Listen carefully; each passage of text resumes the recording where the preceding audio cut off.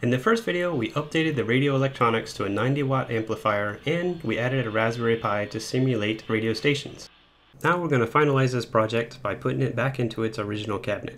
This is what the backside of the cabinet looks like. It was obviously made all by wood, and there's plenty of room for this radio. There's even a piece of paper stuck to the side that tells you the tube replacement part numbers.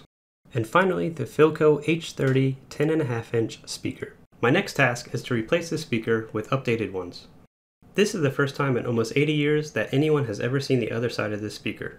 Wow! All I had to do now was mount my new 6.5 speakers. But comparing them to the old speaker, I felt a little inadequate. So I decided to upgrade to 8-inch speakers. Amazingly, you can get these speakers on Amazon for only $25. All I had to do now was create a new speaker mount.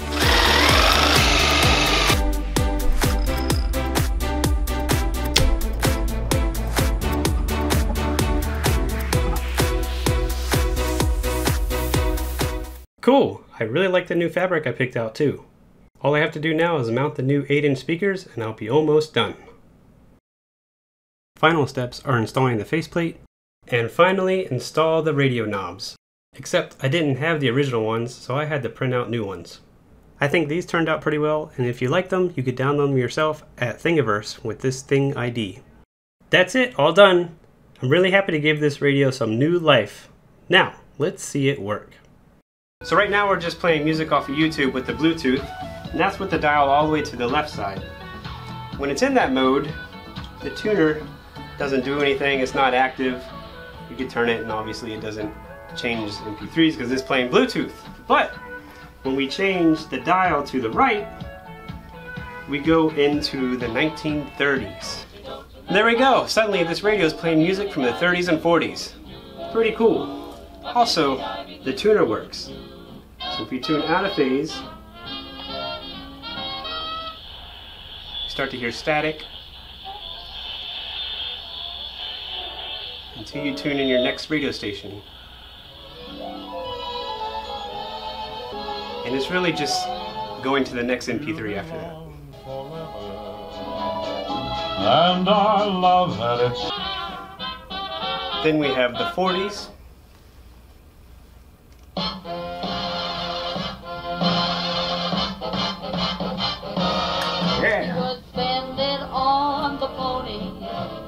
Then we have the Christmas music.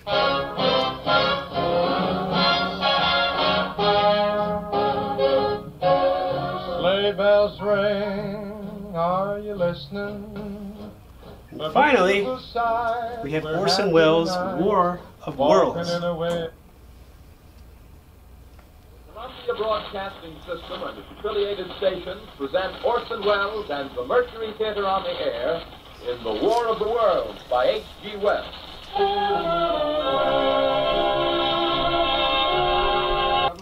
Then of course, we could always go back to Bluetooth.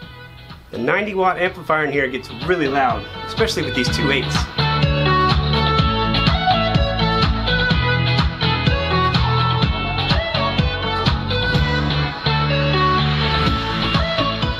That's more bass coming out of this cabinet than it's ever seen. One thing I want to point out about the power button is that the Raspberry Pi always stays on, even when the power button's off.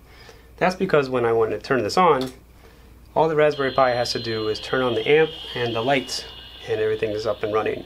That way I don't have to wait for Raspbian to boot up. Still, the thing I like best about this radio is...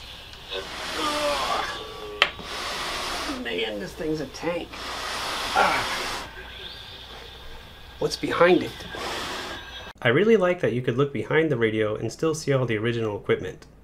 This way the radio can continue working into the future while keeping its Philco heritage.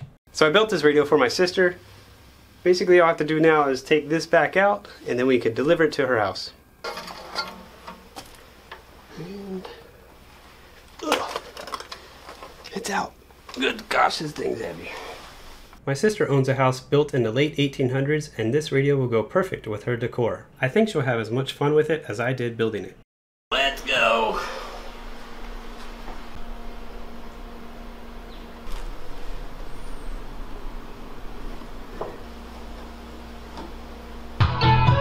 It works! Yay!